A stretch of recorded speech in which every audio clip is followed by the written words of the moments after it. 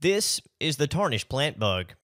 He may look harmless, but tarnished plant bugs are arguably the most harmful pest of cotton in the Mid-South. In many cases, the bug is a lot harder to control now than it was years ago, and if left uncontrolled, populations can reach critical and destructive levels. These are the 13 best practices to manage tarnished plant bugs recommended by Mississippi State's Jeff Gore, Angus Catchett, and Don Cook. Number 1. Plant as early as possible. For example, in much of the Mississippi Delta, that would be before May 7th. Number 2. Plant an early maturing variety.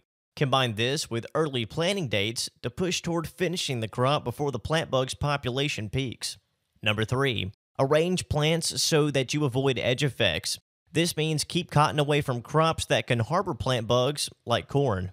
In parts of the Mid-South, sometimes this is unavoidable, since some natural areas can host the bugs. Now, you can't always avoid edge effects, since you don't have control over what your neighbors may plant next to you, but at least be aware of these situations, since they can build additional pressure.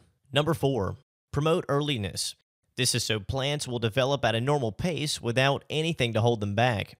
It also helps you control early season thrips and diseases.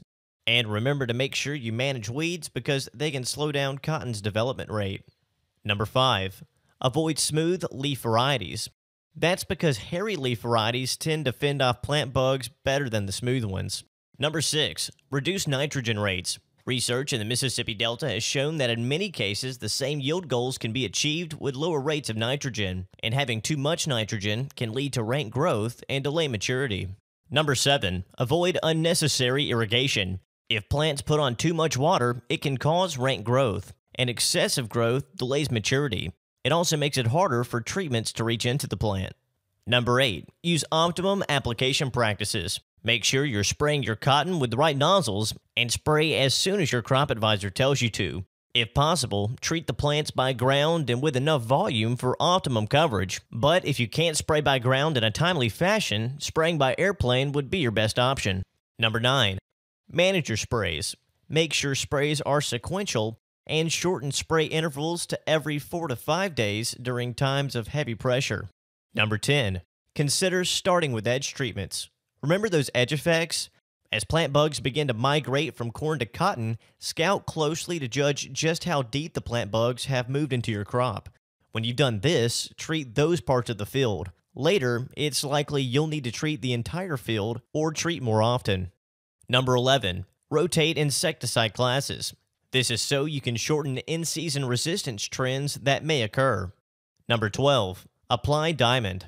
Do this to late square to early flowering when plant bugs are migrating. This is the best chance you've got to take out nymphs with the insect growth regulator. And number 13.